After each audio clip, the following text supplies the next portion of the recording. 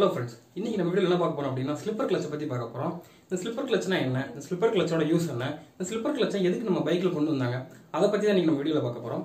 நீங்க நம்ம சேனலுக்கு புதுசா இருந்தீங்கன்னா மறக்காம நம்ம சேனலை சப்ஸ்கிரைப் பண்ணுங்க. அப்படியே பக்கத்துல இருக்க பெல் ஐகானை பிரஸ் பண்ணிடுங்க. அப்பதான் நான் போடுற ஒவ்வொரு வீடியோவும் உங்களுக்கு நோட்டிபிகேஷன் வந்துரும். வாங்க இன்னைக்கு நம்ம வீடியோக்குள்ள போலாம்.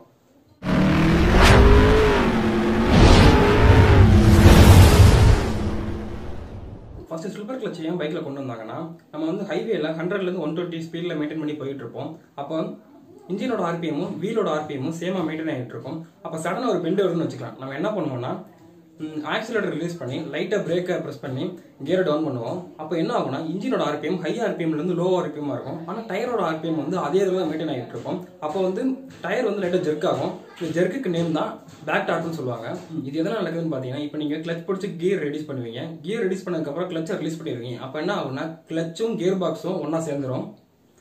ஒன்னா சேர்றனால என்ன நடக்குன்னு பாத்தீங்கன்னா ரியர் வீல் சடனா ஒரு ஜெர்க் கிரியேட் பண்ணும். அந்த ஜெர்க் நேம் தான் பேக் டார்க்னு சொல்லுவாங்க. இந்த பேக் டார்க்னால பைக் ஸ்கிட் ஆகிறதுக்கான வாய்ப்பு நிறையவே இருக்கு. தென் அது மட்டும் இல்லாம இந்த பேக் டார்க்னால நம்மளோட gear box and clutch plates damage ஆகிறதுக்கான வாய்ப்பு நிறையவே இருக்கு. இந்த ப்ராப்ளம் தவிர்க்கிறது தான் ஸ்லிப்பர் கிளட்ச் கொண்டு வந்தாங்க.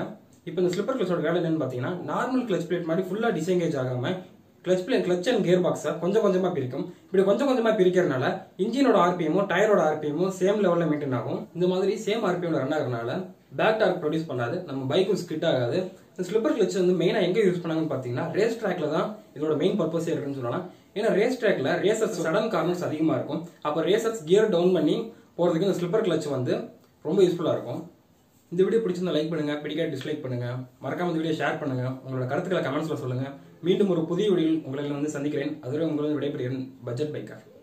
ஓன்னா மட்டும் உன்னை விட்டுருவோமா? Come on charge.